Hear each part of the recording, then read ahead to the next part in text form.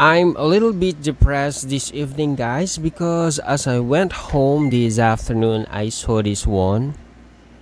Okay, this is my Pseudoclamorus gigas. This is my third orange chevron tarantula, guys, and this is what happened.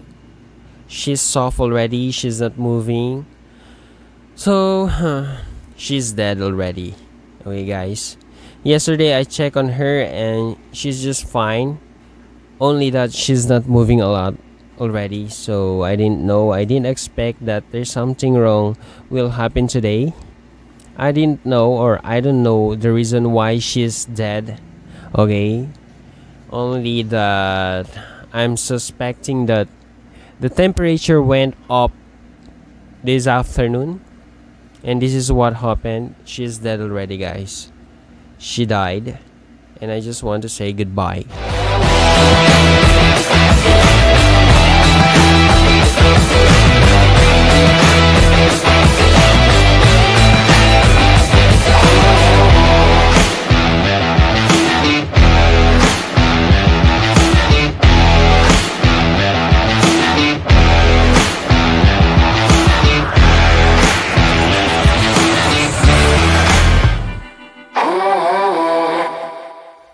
Hello everyone, this is me again, Super Junkie. What's up to all the super individuals out there? So this is my Tliltocatl, guys. This is my female one. Okay, this is the one we mated last time, and this is our mature male. Look at that. He's so fine and ready to go, ready to fight. So what we are vlogging today is that we have another 2 mature females, guys, coming from my friend. Okay, and this is here they are. Okay, look at them. So they are sealed, and there's a name in here. This is coming from my friend Simeon. So this is her mature female Tliltocatl, or the Mexican red rump. Okay, look at that. Look at that big butt. And this one is coming from my friend Chrisman. Yeah, look at the butt. Okay, so there's a name on the container so that I may not be confused later when I breed them. So expecting that the male will be able to do it. But first, before we are going to mate them, guys, we need to rehouse them first and make them comfortable. So I bought this plastic container. These are mega box and 9 liters, which costs 100 pesos only. Oh, so it's cheap.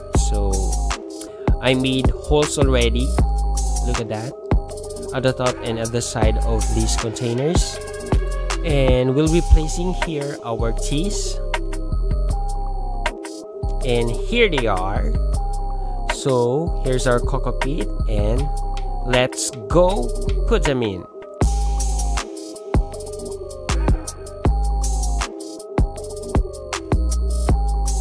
Hours later. Can you move it along? I'm all right. After several hours, guys, here's our enclosures. So I let the cockpit or substrate settle first, and we are now placing a plastic cups. There you are, to serve as water dishes for our teas. So I made the enclosure plain, just plain, no other decorations. But the water dishes is important, of course, so to make our teas more comfortable when mating. So this is the female, mature female of our friend Chrisman, and I'm placing it to the left. Okay, because I won't be placing any labels, so I put Chrisman's female on the left, because in our ABC A, B, C, D, F, G, H, I, J, K, L, Chrisman is to the left. Okay, and so I think that makes sense. Do I make any sense? So look at that. I'm placing now the mature female on her new enclosure. Look at that. She's playing on the tissue paper, and I think she doesn't want, and she's holding on the tissue paper. Look at that. So let's be careful, guys. I don't want to put any stress on this female. Okay, yep, good girl. You're such a good girl. Okay, so let's remove the residues of the tissue paper.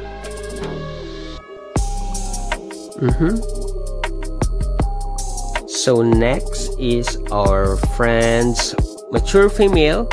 Okay, this is coming from my friend Simeon. Look at her female. This one is darker. Yeah. So if I'm not able to place any label, I would know because of their coloration.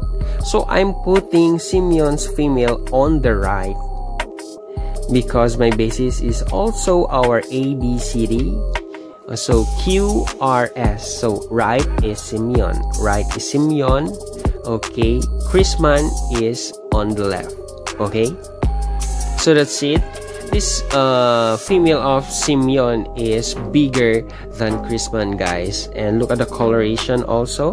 The difference between the coloration, you may be able to say which is Chrisman's and which is Simeon's. So that's a great comparison between the two. And of course, my female has a scar on the abdomen. Look at that. So let's settle them first before we I think a 1 day is okay. 1 day rest is okay. So let's close this one. Let's settle them first. Let's give them rest, okay, because they've traveled so far also before we are going to mate them. Okay, what do you think, guys? I think rest is very important for our teas when traveling, so let them settle first. So guys, thank you very much for watching this video. Of course, before I forgot, I would want to thank the Bite Exotic and Chan TV for always commenting and for all the support. God bless.